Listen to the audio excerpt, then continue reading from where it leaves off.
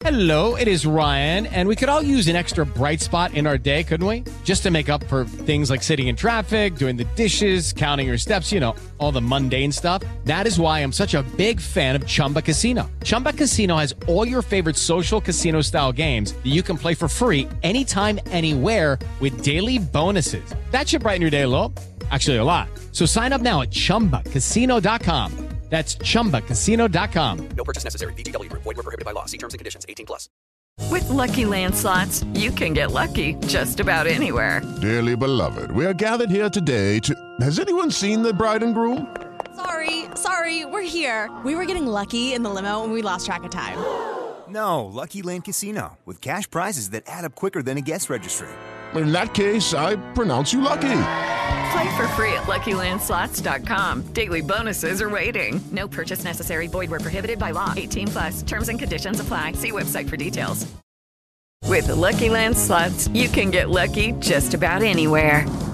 This is your captain speaking. We've got clear runway and the weather's fine, but we're just going to circle up here a while and get lucky. No, nothing like that. It's just these cash prizes add up quick. So I suggest you sit back, keep your tray table upright, and start getting lucky.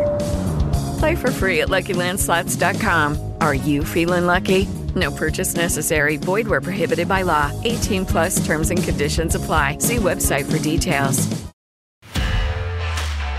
This podcast is part of the Sports Social Podcast Network. Every week I get confused. Are we going to stick to a rating system of 5 or 10 or what? Cornwall. You're on mute, mate. You're on mute. What are you saying? Okay. Anyways.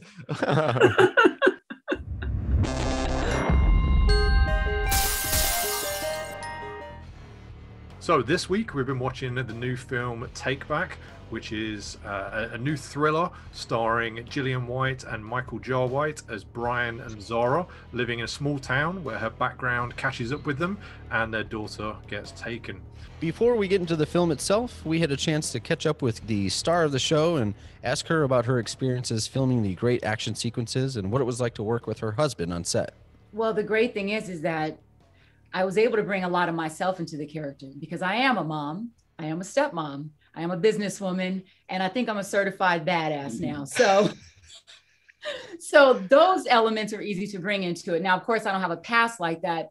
That's when the acting came into, the picture. But I think I when I finally saw the film, I was really happy with my performance because my main thing, I wanted just to be very believable and very real to the audience that they could relate to this character and all these different facets of herself. And I think I definitely think I did that. And I was pretty proud of myself that I was able to do that. I kind of always walk around with, I'm such a happy, positive person, but there's this little part of me that is like, I wish somebody would mess with me, so I can, it's my husband's training. He's trained me to think that way. So yeah, it wasn't hard to flip, to go from, this loving wife and mother to, having to kick whoever's butt I need to kick to save my life and protect my family. So yeah, it wasn't too hard. That was Gillian and Michael J. White, and the movie Take Back is now available on streaming services. Check it out. So Mick, we chatted during the film. Can you give me some of your thoughts? What did you think? First of all, Gillian White, unbelievable. What a performance. Because the movie itself it wasn't great. I've got to give it now, right? And it started off, I was thinking, right, okay, so there's a girl in a bar and she's there and gets drunk, and then it's so formulaic. A hot, crazy chick rocks up, and what's his name? And then what happens is after a night of drinking and they start getting a little bit fruity with each other, you think to yourself, right, I know where this movie's going to go. They're going to end up going back to her apartment. No, they're not. What they're going to do is she's going to be thrown into the back of a Mercedes Sprinter van and chained to a radiator where Mickey Rourke walks in looking like, I don't know. He didn't even look human. The only problem with the movie is it committed the worst crime of all. It was just rather boring. Like some of the bullet points I just put here were just, let me see. She was a lawyer by day, but doing gun disarms at night. Michael Jai White, by the way, I thought did a great job in this movie. I thought he was ace because he didn't play Michael Jai White. He didn't go around just beating the crap out of people. In fact, I didn't realise he was in Us or in Get Out because he literally looked that good an actor that he would have been able to make the jump to two of the best movies I saw last year. Oh, I don't spoiler alert, but I'm just going to tell you now, if you like your movies where people like just dispatch like assassins who break into your house, who aren't very good assassins, by the way, because the old creaky door set her spider sense going tingling. But if you watch it and then she's able to slit his throat with a pizza slicer, come on. Now, I don't care what anyone says, man, but I swear to God, if Ready, Steady, Cook would be a lot better if they were pulling stuff like that. What did you think, Nathan? So it's obviously a showcase for Gillian White and her and Michael together in the two lead roles. But it's, you know, it's, as you said, like it's a first-time writer. It's a director who usually makes really low-rated, low-budget films. And the plot is really step-by-step, you know, exactly what's going to happen, exactly where it's going to go. There's no twist or anything like that. And it's a little bit confused as well. You mentioned at the start, like it kidnaps a girl at the start. It sets up, you're not sure what's going to happen to her. You think she's going to get laid, and then she actually gets kidnapped. And then they don't really go back to her. Like, it's not really much of a setup for anything. So the material and the film as a whole, I was disappointed in, but I thought Gillian shined. I thought Michael was great. I think them two together, I mentioned to you, like Mr. and Mrs. Smith, a remake of that starring them two would be awesome, but I know they're actually doing a remake with Donald Glover and the girl from Fleabag. Strangely, weird casting, but I would love to see them in something together again. I just thought they were so good. But the direction really let it down. I mean, the action scenes were not good. It didn't, I mean, how do you make pad work look bad? Like she looked, you know, she's an amazing martial artist and, you know, she's an athlete. She looks great and she's a brilliant actress, and they made her look bad on the pads. I mean, if you look at, there's, I don't know if you've seen the new TV series, The Equalizer. There's a new one starring Queen Latifah, you know, and that's a woman in her 50s who's not really trained, and they make her look great when she fights in it. And this is a 45, you know, in this film, it's a 45-year-old woman who can really fight, and they made her look bad. And that's such a shame because she deserves better. Yeah, like you said, it commits the cardinal sin of being a little bit boring, and that's the predictability of the film. But I thought she was good, and I would just really like to see her get some new material. And I would like her to play like a detective or something like that in a film, or even in a TV series. I think she would nail it. Well, can I just say, Nathan, the one thing that I while we were talking last night, while we were watching it, I truly believe it is a classic watch-along movie for lockdown, because it literally is one of those where you will just message each other and say, I cannot believe this. And you go, what cliche are we going to get next? And it was a hard-bitten cop who was going through a divorce, who was sleeping in his office. And you're like, well, where can it go next? I know, he's going to go and meet another hard-bitten cop who's trying to hammer a bottle of bourbon at 11 o'clock in the morning. And I was like, these cliches are coming in thick and fast, Tangerine Dream like soundtrack coming on. And it was like, what was Mickey Rourke doing? Like, and every time there was a flashback, you know, it didn't even look like Mickey Rourke, I didn't think. And what I did really, really like was, I like the way that they managed to get a young Richard Gere to play the assassin. So if you're watching that movie, go back and have a look, because I swear to God, the guy just looks like a dirty American gigolo, Richard Gere era dude, right? And when you see that, I'll tell you right now, no one was happier than me when Gillian White gave him the pizza slicer in the throat.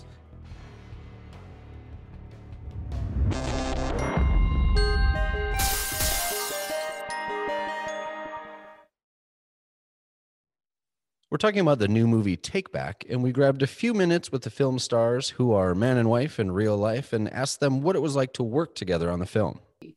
We always train at home prior to getting to set, so that when we're on set, we have it down packed. So, you know, he does a lot of the choreography. We were working on probably a couple months before that, you know, yeah, just getting it together.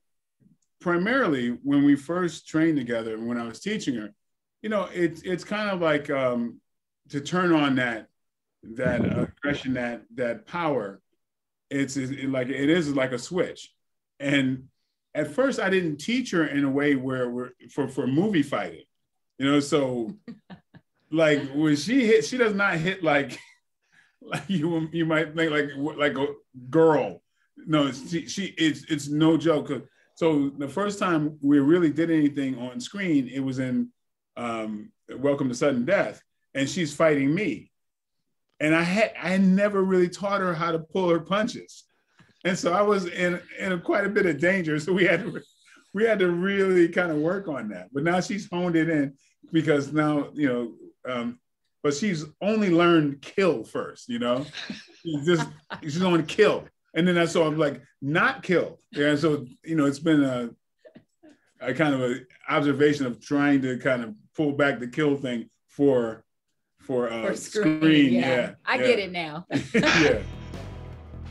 We essentially did a watch-along messaging back and forth, and there was a flurry of messages when Mickey Rourke turned up. I think they probably had him for a day's shooting, because it looked like they were reusing shots throughout the film and slowing it down to stretch out the limited time that they had, until that last scene where he's in his tight t-shirt, tight shirt, and you see his muscles bulging through. He looked pretty ripped. So Kurt, what did you make of it, and what did you make of Mickey Rourke? I'll enjoy anything that Mickey Rourke does. I don't really care. I'm going to be a diehard person for him no matter what. He looked like I was joking with Mick earlier that it's like he tried to put on weight for this movie, because as always, just his body looked weird. He was like kind of big but normal up top, because he had lost some weight, had some of the implants taken out. But then he had this sort of big gut, but then his arms were bigger at one point than they seemed before. So as always, he's all over the map, but it doesn't really matter. I mean, we're not watching the movie for how anyone looks. We're hopefully watching it for the performances, for the story, for the action. I thought the performances for the most part were pretty fantastic. Gillian White is great. I agree that I can't imagine maybe a cop drama, but I think on a TV series, watching her have time to develop a character through her performance over time would be fun to watch. I really think she's got something, and I'm excited to see her go forward. Michael Jai White, I've never been a huge fan of his, but I think he, was very functional in the film, and obviously he helped to anchor a lot of things and, be the martial art person in the movie, even though really she's the one performing most of the martial art skills, and she does pretty great. The choreography and those choices I thought were funny, because it's one of those movies where an assassin is going to get snuck up on by somebody, and then they're going to like do Tang Soo Do or Taekwondo to them. Somehow on film, it looks better when it's Jason Bourne, right? If that makes sense. Like, when they sneak up behind the assassin thinks they're sneaking around the house, they're going to find the person they're looking for. They come around the corner and gotcha. There's our Jason Bourne, or there's our Gillian White. There's our main character that's there's going to put the jump on them. And it's literally like, palm strike to the face and, spinning back crescent kick to the abdomen, and like just these really strange choices that maybe if you're not initiated as a martial artist could be entertaining to watch. But the martial artist in me was like, I don't know. I guess it just is what it is. But not taking away from the performances. Mickey Rourke, again, being one of them. Everything he does whenever he opens his mouth, I like it. I think he sounds great. He looks like a goofball, but he's so talented. And there's a couple other people. The head detective is a guy that's a character actor. I've seen a bunch of stuff. His name escapes me, but I thought for the script that he was given, he did a pretty good job. And a lot of it, that's what it comes down to, what the story is. And there's not a lot that the actor can do in front of the camera to completely rewrite the story. But I think it features her well. It falls into a lot of cliches. They have one of my least favorite lines that we see in so many movies, which is when a police officer says, all right, walk us through what happened one more time, when we've just cut back to this scene. We're like, okay, so here we're going to, and it paints this picture that you've got a guy whose daughter was just taken, which is one movie reference that they're clearly trying to build into this. A guy whose daughter is taken, and the cop is going, okay, well, walk us through what happened. He basically says, like, I hit in the head and they took my daughter. Like, how many times do you need to hear that explained to you? Just re-traumatize Michael Jai White over and over again. Mick says 3 times he needs to hear it. So little things like that in the film where I'm going, they could have left 100% of this part out, but I think it does what it's intended to do, which is really prop her up and let the world see that she's got some skill. And I hope that it, evolves into bigger and better things for her. I like what you said about the choreography there. that it seemed unrealistic. And one thing I noticed with the choreography, Mick brought up the pizza cutter, is that they seem to have the final shot of each fight scene. Like they knew the pose that they wanted it to have, like with the pizza cutter, with the depth of field, or there's a gunshot where she's kind of posing on a table, and then they kind of seem to work to that. But everything in the lead up to it makes no sense whatsoever. But then that last shot looks pretty good. It almost convinced me the scenes were good. But she looks great in those final shots of each fight scene. I didn't think of it that way when watching it, but you're 100% right. I can picture each of those scenes you're talking about, and it's like they're making sure they got good stills for promotional use as, you know, part of what they're shooting. Let's make sure we snap that one there. And yeah, she looked great. And even form, I mean, she really looks to the part. But I've said before, Nathan Leverton, when he walks into the room, is the smartest guy in the room. The room just got smarter when Nathan walks in. When I walk into a room, I know more about pizza than anybody in the room. The room just got more pizza when I walked in the room. And you're not cutting throats with the pizza cutter. Don't ask me why I know, but take it on good faith. Sorry, Aunt McGinley, you're not cutting throats with the pizza cutter. No, my thing, as you guys were saying, with the fight scenes, that was the one. Like the spinning back kick in the spoiler alert, but the spinning back kick, then the disarm was the one that got me. And then literally I was watching it, I was thinking, am I watching J-Lo? You know, remember when Jennifer Lopez learned Krav Maga that time? Yes, Enough. That's what I was going to say. The movie is a mix between Taken and Enough. Enough has a scene where it's Jennifer Lopez in it, right? Yeah. And in her, like the final showdown, it gets real because everything goes dark, right? They turn the lights off or the power goes out. And now that reveals her superpower for the rest of the movie is that she's really good at fighting in the dark. Wow. This movie has the same thing, doesn't it? Yeah. Well, this movie has the same thing in that meeting room. She secretly has the little remote control to the overhead lights. And once it goes dark, she goes dark. You know? Well, Kurt, this is the thing. When that point came up, I said to Nathan, she is now officially a serial killer because that was the fourth person that she killed on screen in that movie. And vengeance, you know, inside of 24 hours. Yeah, unbelievably so. And it was like that. Like I was just looking at it going, 24 hours, and she's like, her body count's now up to this. And the bit that got me, first of all, it had shades of Lethal Weapon. Apart from when they turned up into the RV, and then it was like National Lampoon's European Vacation when they turned up, that hillbilly RV thing was there.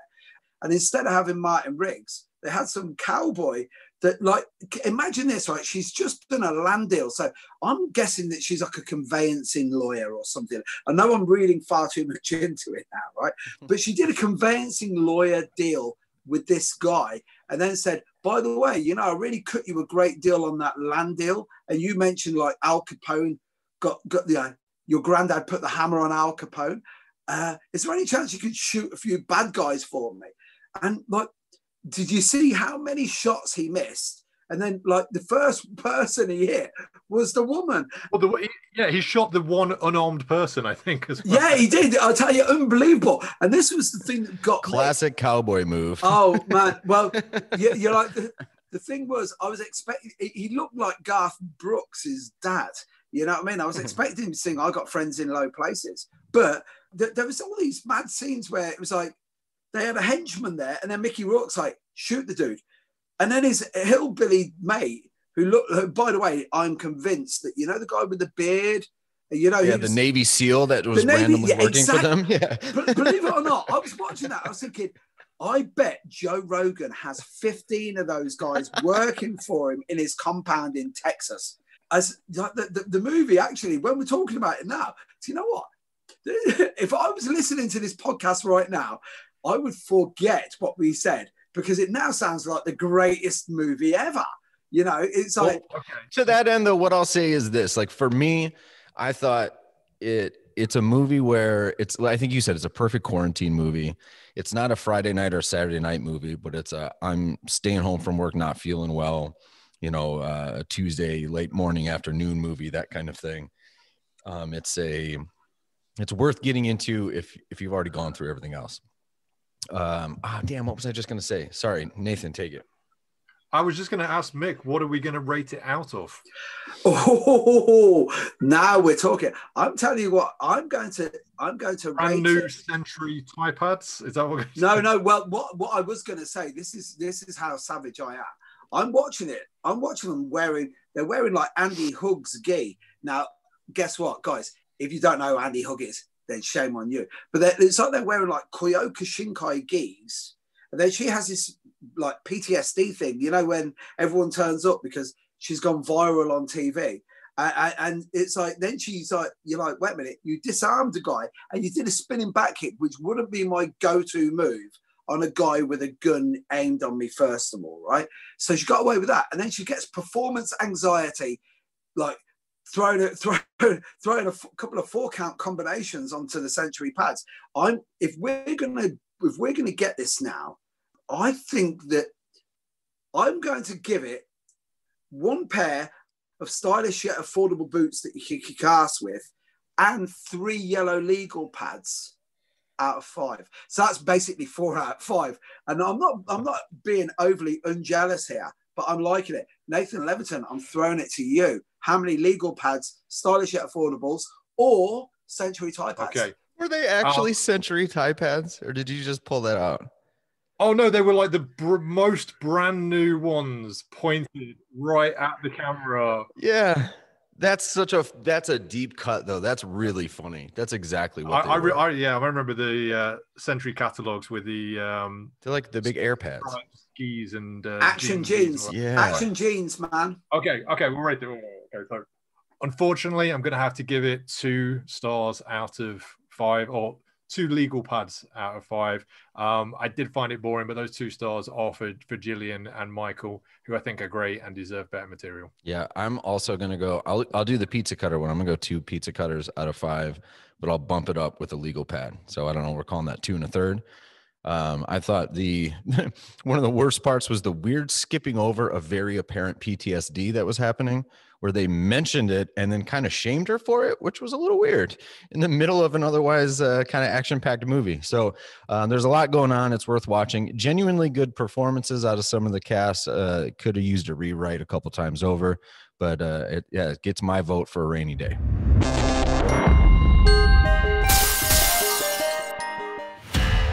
Find more great shows or join the team at sport-social.co.uk. Sports Social Podcast Network.